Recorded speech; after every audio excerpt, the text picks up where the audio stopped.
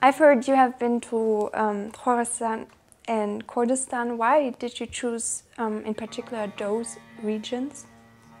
Because you know, I was born in a Kurdish family. My parents are Kurdish, so I learned a lot of what they knew about music, the Kurdish music, in my household, and very natural as a child. So the other region that I really loved the music was Khorasan, the one that you cannot pronounce.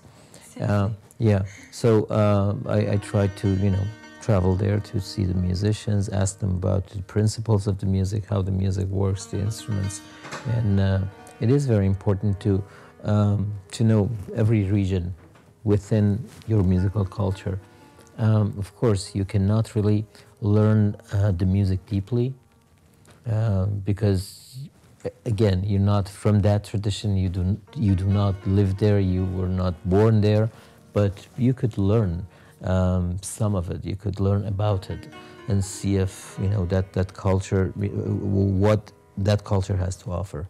So I have done that, but of course, you know, my knowledge is like anybody, you know, a foreigner's knowledge, you know, going there, stay there for a short time and learn. So not more than that. So is there a huge difference between the Persian and the Kurdish music? Not really. You know, within a country, you have different people, you know, and different traditions. So they are different, but in the same time, they're not that different because they're in the same geographical zone, you know, in a certain part of the world. So a lot of times there are similarities in Kurdish music and Persian traditional music, and sometimes they're different. But how the traditional music came about in any country, you know, how the traditions formed was that, you know, that there were smaller pockets of cultures, you know, folklore cultures that they at some point they come together in bigger cities, you know, and musicians come from all around that region, you know, to the bigger cities, and they form another musical entity. Usually, whatever classical music system we have it's made that way. You know, it's made from smaller units of different cultural, musical cultures around that region. So, you know, Kurdish culture, it is very important, you know, Khorasan culture as well, you know, other cultures that, musical cultures that exist in Iran, and they all come to the center at some time and they form traditional music. So there is no traditional music without folk music and vice versa. So, but certainly folk music is always in every part of the world, in every musical culture, is the you know, grandfather or the forefathers of classical music. You left Iran after the Islamic Revolution in '79. Why was it so hard for artists, for musicians to live in Iran during that time? Revolution is revolution. Everything is, you know, changes. There is chaos, you know. There are a lot of things to be solved. There are a lot of things to take place, you know, to be made. So there is chaos and confusion. So, you know, I just wanted to pursue what I was doing as a teenager, as a young adolescent, and wanted to study music. At that time, it wasn't possible, and I just, you know, exited Iran as a you know, as a young person in search of, you know, what I thought it would be the center of my life. We are a nation that have an extremely young population. If you have studied the population of Iran, we have, if I'm not wrong, we have 65% under 25, and 85% under 35. And that's very young. And a lot of that part of population were born after the revolution. And they don't know what happened then. And their fathers, their parents committed the revolution. And they just, ended up to be born in that time. So a lot of things that are offered here right now, politically, socially, morally, are not accepted by them.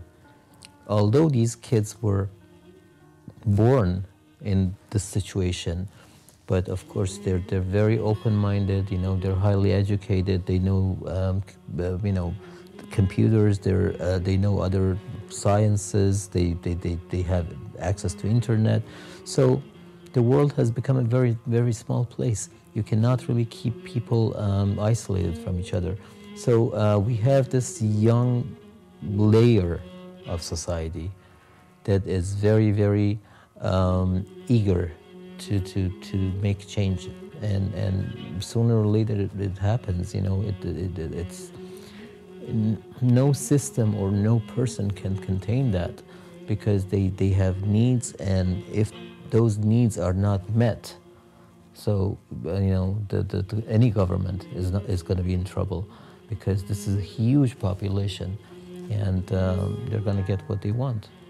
Yeah. So let's close it with one last question. What do you want to tell people with your music? Have you ever seen a really, really beautiful movie that you have, and then what is your reaction after you see it? I'm overwhelmed. I don't know. Yeah, and then you call your best friend. And I need to talk about it. Yeah, and then you have to tell them, and you want to take them to see that film with you. Yes. So it's all about sharing. Human society is all about sharing. It's been like that from day one. When I don't know when that is actually, but it's all about connections, humans, and sharing.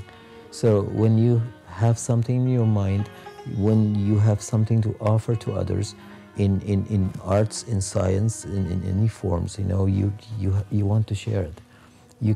We're social animals, and live together and want to share.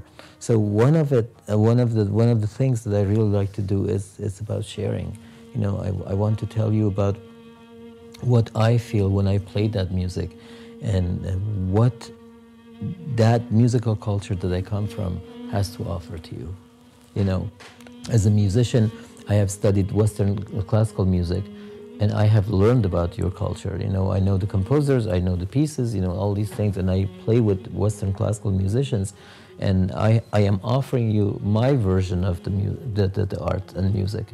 So it's all about learning about each other, and knowing about each other, and teaching to one another. That's all life is. There is nothing else. And if you just live in your house and never get out, and listen to one kind of music and read one kind of poetry and eat one kind of food, that's not going to be a very exciting life. Okay, thank you very much for that talk. Sure, thank you.